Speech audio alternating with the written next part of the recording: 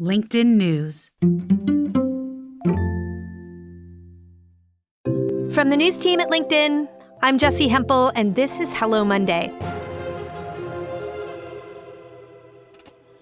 It's the third week of our summer series, Navigating the New Office. And just as we've done for all of the episodes in this series, I'm bringing on a co-host. It's our producer, Sarah Storm. Hey, Sarah. Hey, Jessi. So, Sarah, we're at the halfway point here with the series. Already? Yeah, already. Wow. And the trend we're tackling this week, well, it's that people are just interested in working less. Hello Monday is recorded and produced in the United States, where a lot of people have to work more than 40 hours, and a lot of people have to work more than one job. But the pandemic caused many people to consider what's important to them. And where they could, they prioritized working less. And companies got into it here as well. They were trying really hard to avoid burnout, which has become such a huge problem. And so they introduced 4-day work weeks or frequent days off. It turns out that working less is not an American phenomenon. Not at all. On today's show, we have Gregory Warner, host of NPR's Rough Translation. Now, the show looks at work culture in other countries, and I have to say I really love it, Sarah. We are going to talk about 3 of his episodes today. One about an American woman in France who could not believe that she was really supposed to take this very long lunch hour every day. That's so American. I want my lunch to be shorter. Gregory's also going to tell us about this law in Portugal that makes it illegal for your boss to contact you after work. And finally, we'll learn a little bit about slacker culture in China. Here's Gregory. So we got a listener who wrote us actually while she's an American woman who's an English teacher at the University of Strasbourg named Caitlin. And she called us actually, she recorded this voicemail while she was at her desk eating a salad, essentially breaking the law. Because in France, it is forbidden to eat lunch at your work site. And that has been true for over 100 years. It's this very old law.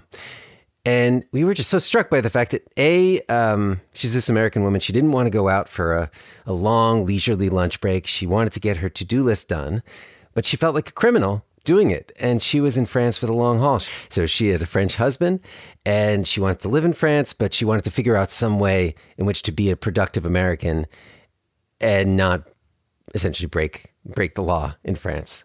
What I got from her story was something that really resonated for me, which is that feeling that most people that I know have, that your to-do list is expanding and never ending. And no matter what your time looks like, if you have an hour-and-a-half long chunk in the middle of the day, it would make sense to you that you'd want to try to tackle some of it, and the lack of doing it would create a sort of an anxiety, at least among the people that I know in America. Yeah. And she had been dealing with this really since she'd moved to France and started working in France.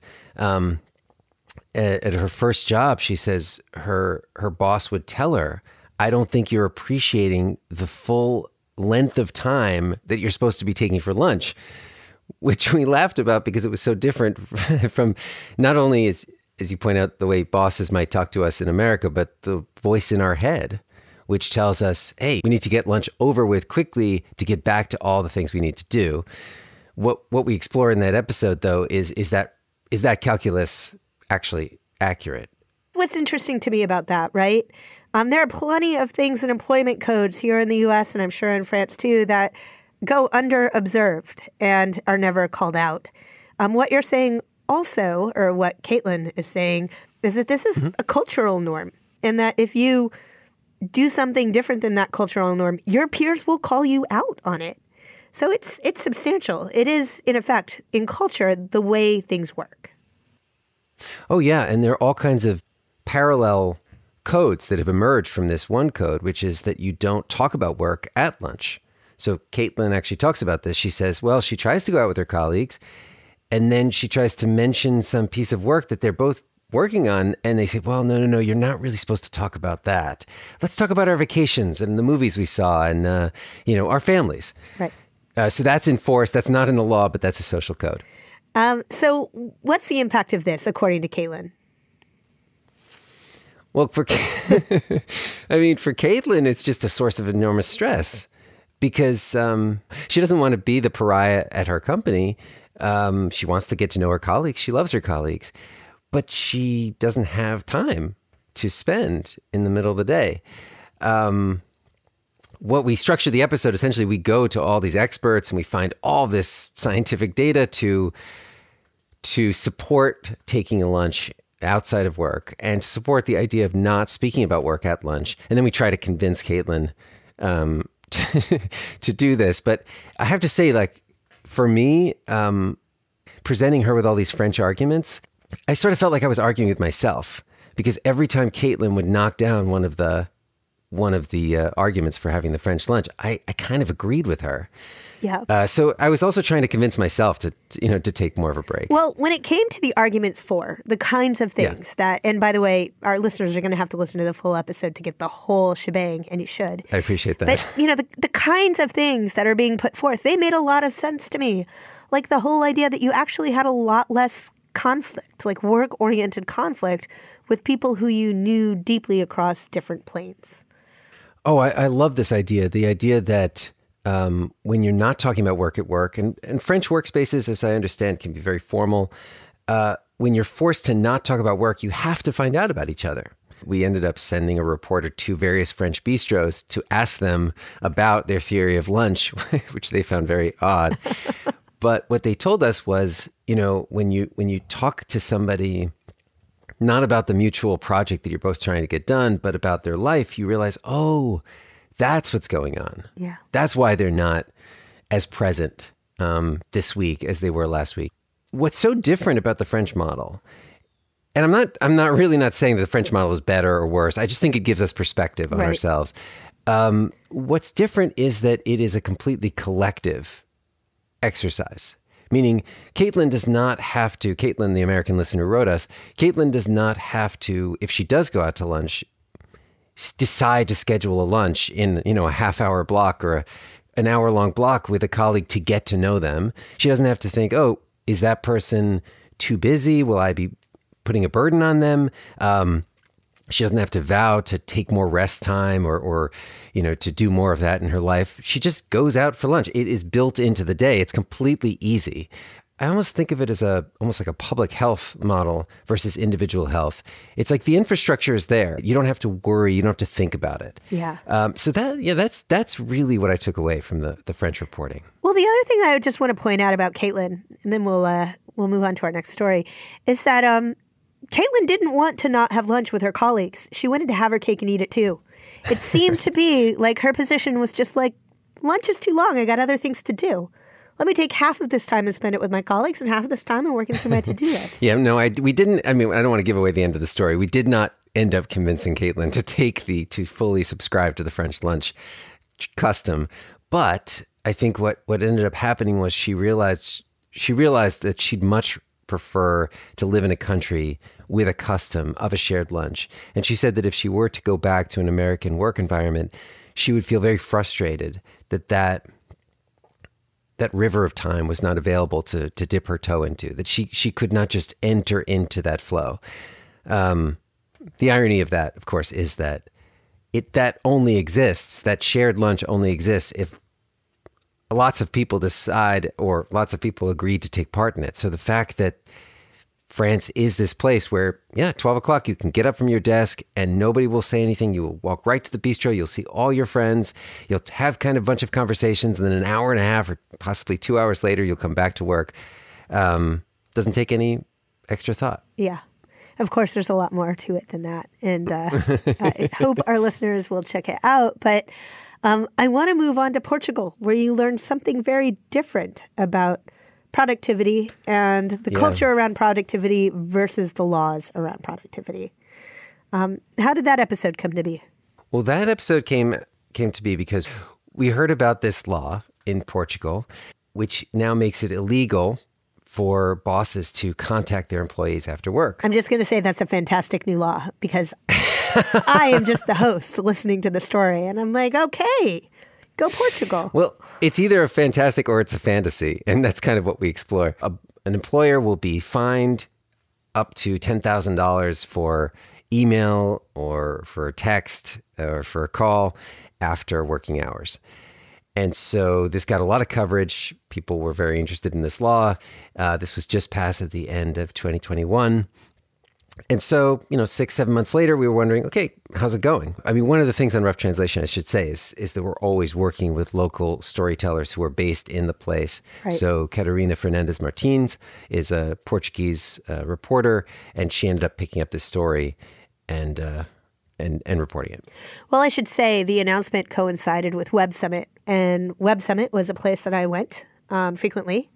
I did not usually visit with Portuguese entrepreneurs there. I usually visited with American entrepreneurs there, or similarly, other people from around the world.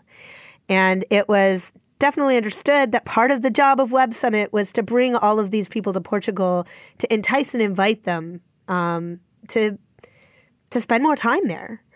So it wasn't lost on me that this law was announced around that time. In fact, I think at the summit on your show, or at least spoke about it at the summit.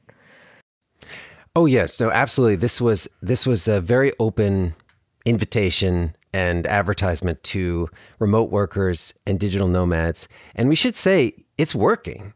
I mean, that appeal is totally working. I mean, I think upwards of like 11,000 Americans have moved there just in the past 2 years, almost 100,000 Brits in the last 2 years. Gregory, I have a writing coach who just moved there. And so now we have to off-time our sessions because she was like, Portugal is the place to be. So much better than America. Yeah, and be careful with emailing her on a Saturday or Sunday. Yeah, I know, right? You might get fined. Well, so that might be true for people coming in from abroad, but it seems like maybe the reality might be very different for people living in Portugal, go into their day jobs. Well, yes. And so that's why I say the fine with a smile, a rueful smile, because in fact, as we uncover, this law is not being enforced. And it really is on paper, this law, but for reasons that go deep into Portuguese history. And I thought what was so interesting about reporting this story was it made me think about where workplace cultures come from. And how do they persist? And we could talk more about the ending of the story, but what we realize is that relationship between bosses and employees was rooted really in a kind of deviously designed dictatorship that saw work as a way to control its citizens and to enforce loyalty. And those patterns of behavior and expectations at work, combined with economic crisis and all kinds of other forces which have made young people in Portugal have very few choices, have resulted in this toxic work culture that one law or 10 laws have not been able to change. So the dictatorship has fallen, but the culture that it engendered is something that we can't help but continue to pass along. And that lives within us and dictates how we treat each other regardless of the laws. Right. And when we went into this, I thought, okay, maybe this is like a generation story. Like maybe the bosses are of the age that they're close enough to the dictatorship that they were at least raised by people in that fascist dictatorship regime. And maybe they kind of bring that culture. Maybe the young employees are subjected to that. But what we found was something sort of more sinister, which is that both generations carry with them the trauma of that dictatorship, and sort of the expectations of what's. I mean, I think that what we're expected to do at work and how we're supposed to be gets programmed into us very young, and can be triggered in this way that, in Portugal feels especially sinister, especially manipulative, I'll say. We're going to take a quick break here. When we come back, more with Gregory Warner, host of NPR's Rough Translation.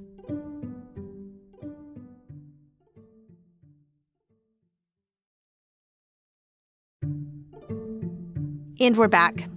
Gregory has one more story to share with us today. It takes place in China. The cultural emphasis of work there is that it should take up as many hours of your awake time as possible. There's a shorthand for this that you might have heard of before, 996. Hustlers work 9 to 9, 6 days a week. That's 72 hours a week. And it might cause you to fall asleep on the subway or take naps in public.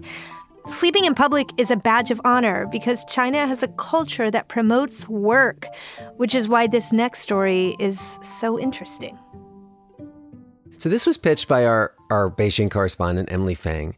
She got really interested in this particular guy who was a scooter thief.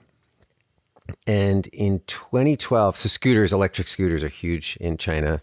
And of course, where there's scooters, I guess there's scooter thieves. This guy was arrested in some years ago, and he was filmed by a local TV news camera group, a local TV news crew, who said, why do you not have a job? They actually asked him this on camera, and he said, working is impossible for me. I cannot work. And that phrase became an incredible sensation in China. It went so viral. And this guy who, I won't say looks like Che Guevara, but he does have some of the same kind of dark, brooding good looks. He became known as Jie Guevara. Jie being the Mandarin word for to steal. And so he became this icon, this slacker icon, essentially. And people would quit their jobs in his name or talk about how to quit their job. They created all kinds of memes, slacker-based memes. And so that's why he came under the attention of the Chinese authorities.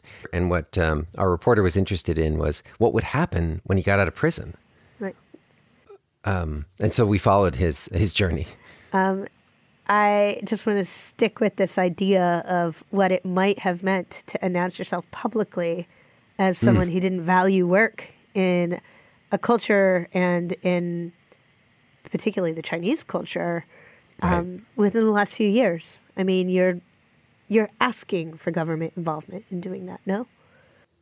Yeah, no, absolutely. Because what you're doing is you're violating these two important kind of codes, and one is a national one. I mean, you're supposed to work in order as your patriotic duty. You're supposed to help build China. We talked about that, but then you're also supposed to support family, and you have to understand that with the one-child policy, many young Chinese are the only providers for their parents, their grandparents, and their lives are so different and their opportunities are so different than their parents could have imagined for themselves.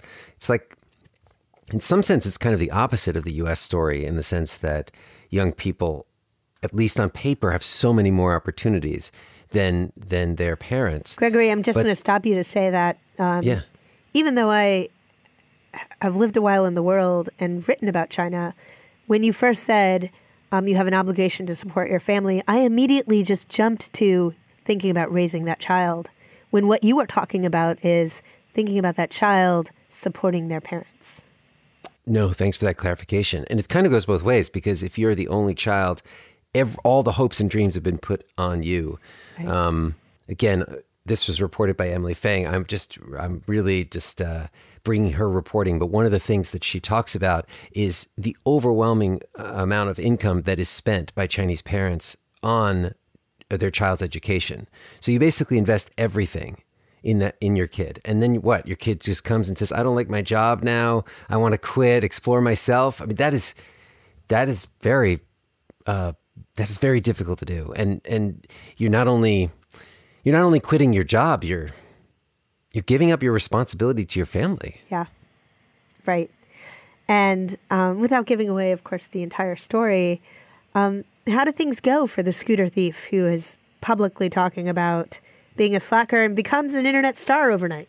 Yeah, so the scooter thief, he ends up curiously opening a barbecue restaurant, which Emily, our reporter, ended up visiting with her producer, Owen. And her experience there gets very dramatic very quickly. It seems that he's living the slacker dream. He is the boss of his own place. He can come and go as he pleases. He has this very fun barbecue restaurant. But the first day she's there, and then the second day she's there, she realizes there are forces that are controlling what he says and who he can talk to. I'd love for you to just think for a second with me about where that idea of slacker culture may have even come from. Is this something that found its roots in the West and worked its way over? No, it's interesting. We didn't use this in the piece, but we end up profiling this high school teacher named Aris, who we follow on this very quiet but apparently very dramatic journey of figuring out whether she can quit her job and what it'll take to do that. And for her, the inspiration is actually the ancient Chinese poets who were hermits and and anti-materialist. And this idea of saying no to the world and no to ambition for her is very, very Chinese. It has nothing to do with Western influence. You use the word ambition, and I think so much about productivity. And I'm wondering, in all the work that you do, just to step back a minute and think with me, what do you see as the connection between how people think about productivity and how people think about ambition? I feel like in a lot of places in the world, ambition and productivity are not aligned, meaning it doesn't matter how productive you are or how hard you work, you're not going to get ahead, unless you have certain other things like it's a more nepotistic society, or you need to have influence, or you need to have gone to exactly the right school, or you need to be part of a certain sort of class or ethnic group. And I think the flip side of that, though, is that there can be a kind of mistake that we make in the U.S. and other Western countries to think that productivity and that ambition are so perfectly aligned as promised. I love that. You're very thoughtful in that, as I would expect you to be as someone who swims in so many different cultural waters. These are just 3 of the stories on your show, and I'm not just saying this because we're on the air. I love your show. I think your show is just a delight. Oh, thanks. And it is also a gift to listen to the kind of resourced reporting that goes into your show. I know the resources that takes. If you could step back, what have you learned through doing the show about how work works in other places? I feel like reporting on this series has helped me realize that, we all want to improve ourselves. I mean, we're told, okay, be more productive, be smarter, work faster, work smart, work, do this and this to work better. But that's looking at things through a very individualist lens. It's looking at this idea that I can change myself. And what you realize is that, especially when it comes to work, so much of it is outside our control. Like we can say, I want to rest more, but we're still going to get those emails. And we still have that expectation that we're going to answer them. We have to contend with that. Now there are strategies that we can figure out, but I think that one of the things we try to do on Rough Translation is go to places where the rules of the road basically are really different, and we're going to get perspective on the things that we don't see. Like we're in conversation with ourselves. That there are forces we're in conversation with that have nothing to do with whether we're deciding to be a better person, and have to do with our past or our family, or what the government wants or doesn't want from us. And in some way, I feel like even if we're talking about a place that's far from listeners' experience, just the act of getting that perspective, of seeing what we're talking about, what we're really talking about when we talk about work and changing work culture and changing our work self, can be liberating. That was Gregory Warner, the host of NPR's Rough Translation. You can hear all these episodes we talk about by searching for Rough Translation wherever you listen. I hope you do. And now I'm bringing back Sarah, as we've done for all of our special series episodes, to talk about what we just learned. Hey, Sarah, what did you think of that interview? I loved listening to you and Gregory talk. I loved every single story, but I think about that French lunch hour. And as much as I love my job, and we know I love my job, it sounds luxurious. And I was so curious that this, like, culturally, that's a place that France got to. What was most interesting to me about that particular French lunch hour was how when you are forced to spend that time every day with a group of people talking about not work, whether you like them or not, you build up a deeper relationship with them that allows you to trust them in a different way, I would think, and would maybe be more useful than a lot of the trust exercises we talk about in other episodes of the show, right? Organic rather than manufactured. Just an idea. But listen, Sarah, here is the reason why I really wanted to have those 3 stories about how people are thinking about when and how to work in 3 other cultures. Because when you do that, then it becomes easier to take a step back into American business culture and think, well, what around me is prescribed through culture rather than something I'm actually choosing into, right? Yeah. Yeah. I feel like we have to acknowledge that it's an uneven split how it plays out in the United States, right? There are a lot of people, as we said at the top of the episode, who work hourly, who have got to do at least 40 hours or multiple jobs and way more than that, who are maybe more akin to what's happening in China. And then for a lot of us, especially I think knowledge workers, we're at this point where that push to reevaluate what really matters to us is huge, and it's happening all over. Yeah. Yeah. That's entirely right. And of course, as inflation ticks up and the demands on our pocketbook are so much more intensely felt, we should just say that there are a lot of people who feel they must work more than ever. But it's not just people who are making this decision. For knowledge workers in particular, working at companies like the company that we work at, LinkedIn, those companies are trying to figure out what to do to keep people motivated. And as we go to hybrid workforces, to keep people feeling their best on the job. And one of the things that they have come up with to avoid burnout is 4-day work weeks, or in the case of LinkedIn, half days in the summer. We have a bunch of half days on Friday. Friday half days. We have a bunch of Fridays, 8 Fridays in a row this summer, where we are invited, as long as we've finished our work, to leave. And that, I think, is an important thing, along with the 4-day work week. The way that companies are implementing this, I think, impacts the conversation. Yeah. Right? Are you expected to cram 40 hours into 4 days or 4.5 days? Or is it that you're meant to do the most you can do in the time you have allotted? It's the golden question, right? Mm-hmm.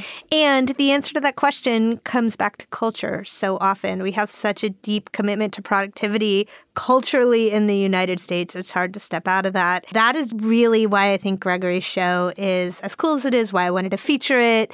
Because by looking at the culture of work in other countries, we can discern important things that help us make autonomous choices for ourselves about how we're going to approach our work lives here in the U.S. I love that. And I will say, I think that the conversations that people are having on the ground are actually, in some cases, really being paid attention to.